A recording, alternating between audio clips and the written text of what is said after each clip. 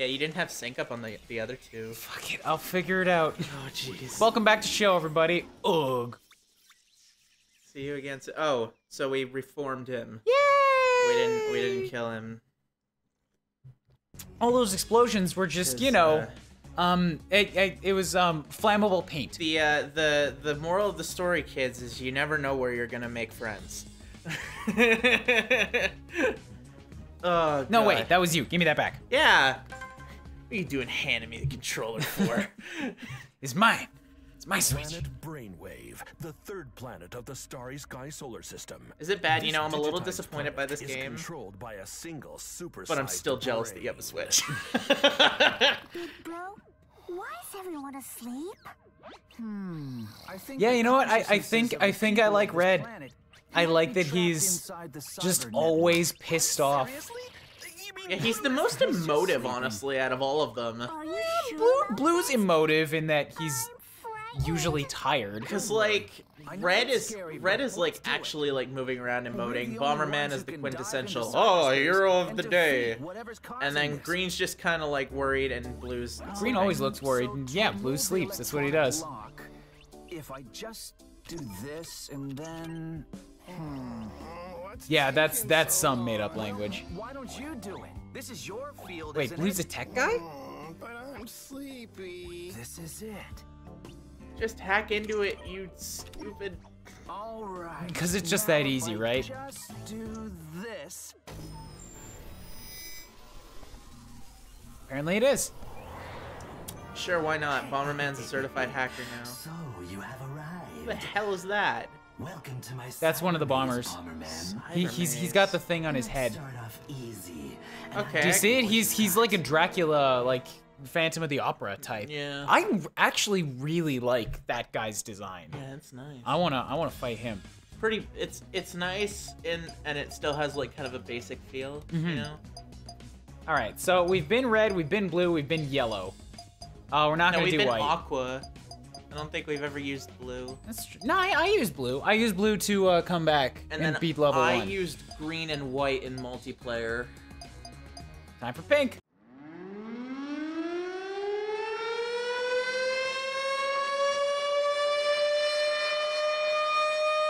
All right, so you had news. Yeah. Way Forward updated their Kickstarter or whatever with Half Genie Hero. And Oh, they're I picked the wrong releasing- color. I picked the wrong color for this world. Oh my god.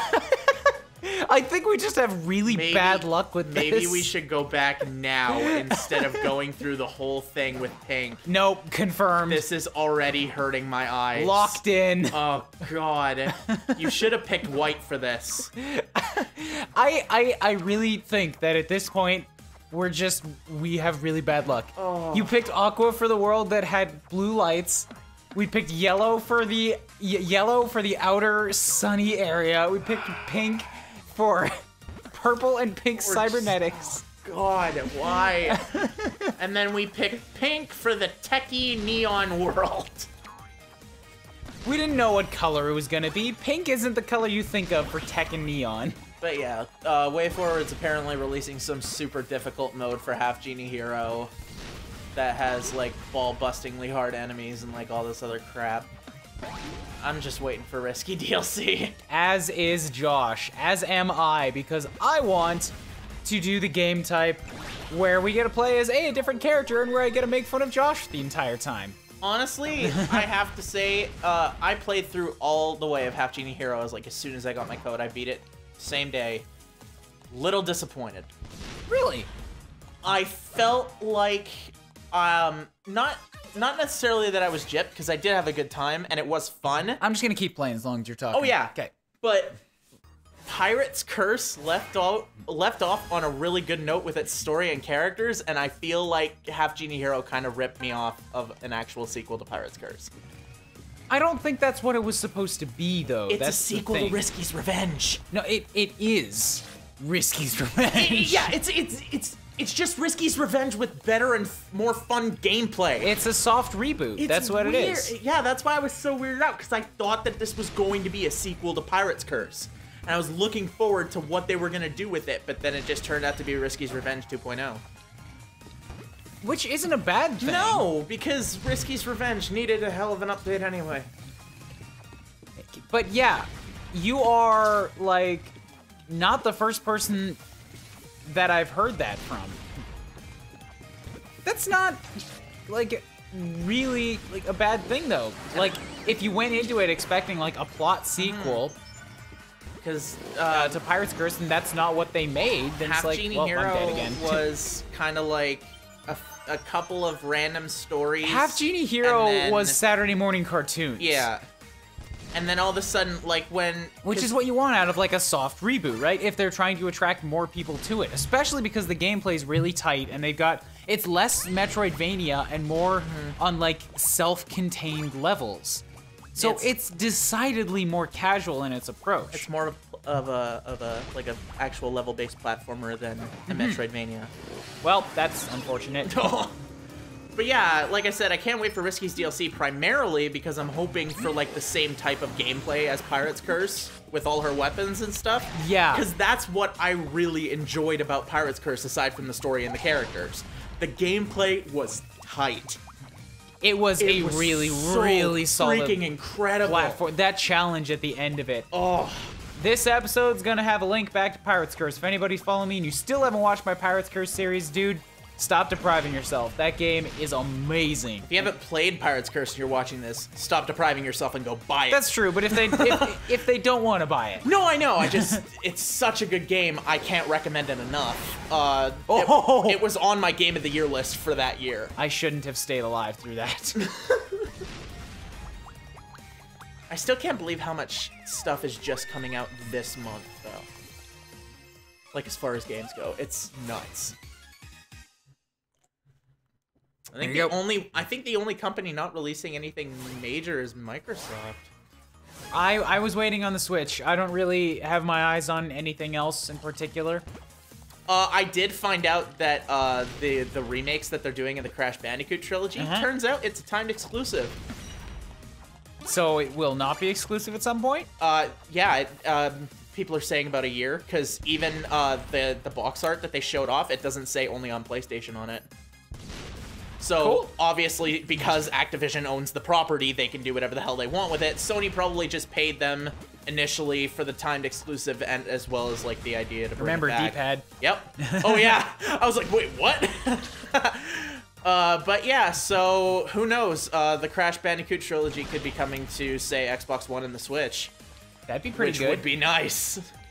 I would absolutely love to play it on the go. I never played them. I never... Crash never looked like it would be my jam, but it's good if it's coming to something more portable. Oh God! Yeah, this is bullshit. With these springs that launch you up, and you can't just fall back off. That's garbage.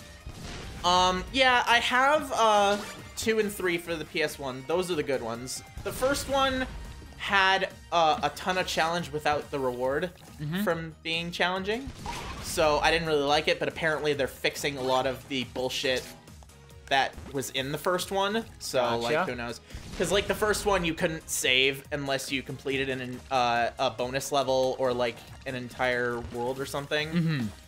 And I think they're fixing that because like in the second and third one, you could just go back to the warp room at any time and save.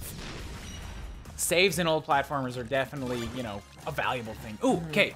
You've got the bouncy bomb. Whoa, what the hell is that? But you can't pick it up. That's unfortunate. This water one, this was in Generation 2. Okay. It's a bouncy. I think if you kick it, it'll bounce off the wall, but more importantly, if you throw it, it will like boom all over the place. You don't have kick or pick up. You just got pickup. You can go ahead and play the level if you want. You do have kick. Oh. Do you just walk into it? Oh, that's what it is. That's what the icon is. I misread it. It's a foot kicking it. I thought it was like a flexing arm. Oh, okay, fair enough. So yeah, that's what the bouncy bomb Well, I mean, does. it's so tiny on the bloody screen. How could you tell? You just don't have your glasses. I know. I'm sorry. So yeah, you have the bouncy bomb and a kick now, so you can There are kick many around. things on this earth that I can't afford. Glasses are one of them. I am really happy that I've got myself a comfortable job where I can now start affording things. Like investments. I supremely need a job. Oh god. Yeah, the springy things, I don't like this shit. Is this? Oh, that's up there. Yeah. Okay. So, because like, you know what I don't like is when you're right next to a wall and then you're right next to an enemy. You can't maneuver shit. Mm-hmm. But, you know, this world, another great indicator of a lot of unnecessary noisy garbage. Yep. Like, just look at a screenshot of this thing and try to tell me where I'm supposed to be looking. You know what it kind of reminds me of? I don't know if you've ever played it. Have you played Shadow the Hedgehog? Mm-hmm. Reminds me of the computer world in that game. I don't remember that at all. It is so blinding that it's hard to really maneuver or see around anything, to be honest. You know, I think this world was just Pink's world. Because this also sounds like kind of what the uppy in its sound soundtrack. Oh god. Oh, so that's how you get down. That's weird. It'd be cool if they had like an arrow on them. Yeah, that would be nice. You know, just a little Oh, they eat them! Okay. Oh, so you can't fucking corner these guys! Well, you can. You just have to, like, lay it in advance. I guess, yeah, you can't corner him. You have to get him on timing. You had space up top. I know. I feel really stupid for that, but at least I killed him. I only have one more enemy left.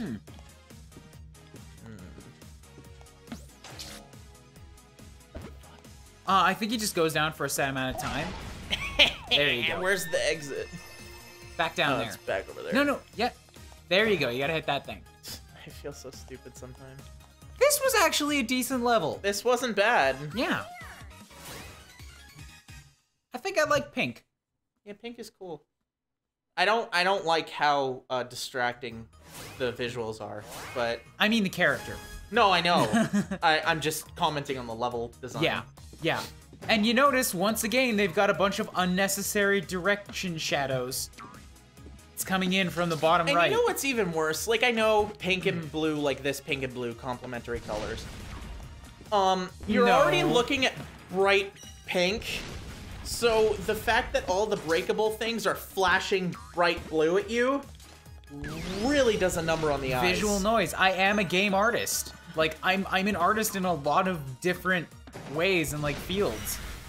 And contrast is a very important thing to get right, because otherwise you end up with something that looks like this, where everything is just way too contrasty and there's no clear indication of where you're supposed to be looking. At work right now, for the past week, it has been my job to do UI. I've had to worry a lot about composition and where to direct eyes. And color and cleanliness is a super important thing. The UI on this game, super clean. Look at how little information it's actually pointing out. Like, it has an enemy icon, you've got a number, you got the world, you got your lives, and your power-ups. Yeah, the UI is fine. It's really crisp, perfectly clean. It tells you everything you need to know without a bunch of unnecessary bullshit. Somebody from the UI department should have told that to the graphics department. But then, like, the art, the actual art itself, is the backgrounds, yeah, actually. The physical assets. The characters themselves aren't even all that bad, but it's the lighting and the environments they're put in. There's just so much that doesn't need to be here. See, and you know what really bothers me? Is Konami clearly didn't put a huge amount of effort into this, but if we don't buy it, Bomberman's doomed. I don't like that holding hostage. I don't either, because Nintendo's been doing that to Paper Mario for years now. Paper Mario's never not sold. Well, because now it's like, oh, well, we went a different direction with Sticker Star, and oh, hey, it sold well, so people must like it. No. From what I hear, Sticker Star's not a bad game, dude. It's just different. It's grating. Like, I think I gave up, like, not even halfway through it because of how sporadic the difficulty curve was. Okay, so this is a kill enemies one.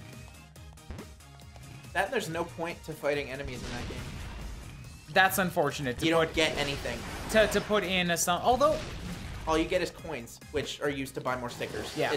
There's nothing for you. But I think Paper Mario isn't their RPG series anymore. They have Mario and Luigi for that. Really Which is bothers me. their actual take on things. I get that, but at the same time, why couldn't we have both? Because one was a console RPG and the other was the handheld. It just doesn't make sense to me. Nintendo do what Nintendo do. We're gonna head off to the next episode here, guys. Woo. This series is gonna be kept kind of in smaller installments. I just want these to be 10 to 15 minutes. Yeah. Aside Any from longer than that would be overkill. aside from the intro, because you know we were multiplayering, and did she just have an idle animation on the microphone? I think that's just her hand. No, I saw her doing something. I just moved to reset it. Yeah. This episode will be over as soon as we find this. Are we- We're gonna. Are we literally just gonna sit here and wait for that? Yeah. Yeah, there it is.